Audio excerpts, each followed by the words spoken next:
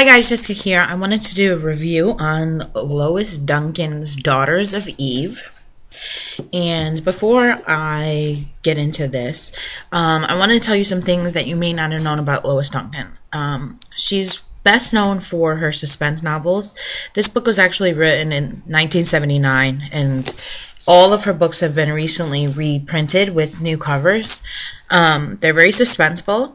She wrote the book I Know What You Did Last Summer, which became the movie, the 1997 movie. She also wrote the book Hotel for Dogs, which also became a movie. I believe, when was that? A couple years ago, with Emma Roberts, I mean. And she also is known for other suspense novels, including one of her daughters was killed, and she wrote a book about it and trying to figure out who killed her daughter, which is really sad. She's written so many books. I'm going to be trying to get my hands on many others because I really soared through this book. She writes phenomenally. She's probably one of the biggest precursors to modern young adult fiction. You know, her and Judy Blume and such, but Lois more so because she really masters being able to develop a lot of characters, and I wouldn't be surprised if she was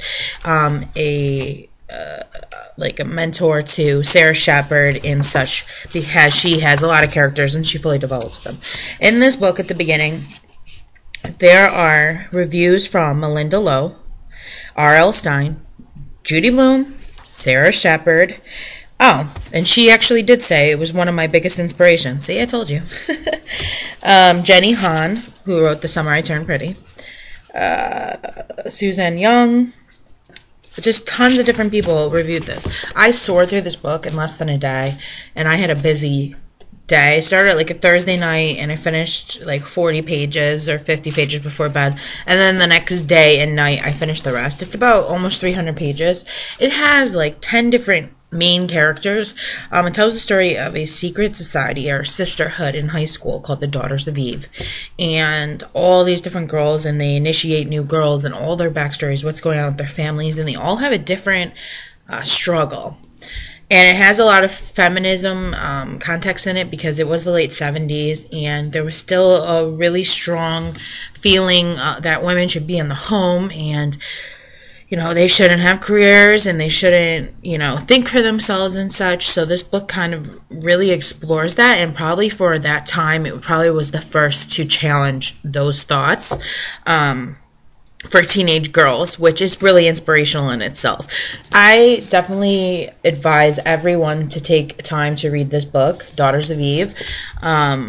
It is creepy and dark in certain spots. It wasn't as bad as I thought, maybe because I'm just used to reading books like this, but it is serious, and it does make you think, and it kind of makes you feel for some of the characters. You kind of feel like you're their friend. I don't know. So it says all for one and revenge for all. So definitely check this out. 2 thumbs up, 4 thumbs up. It was phenomenal. So I'll talk to you soon. Happy reading. Bye.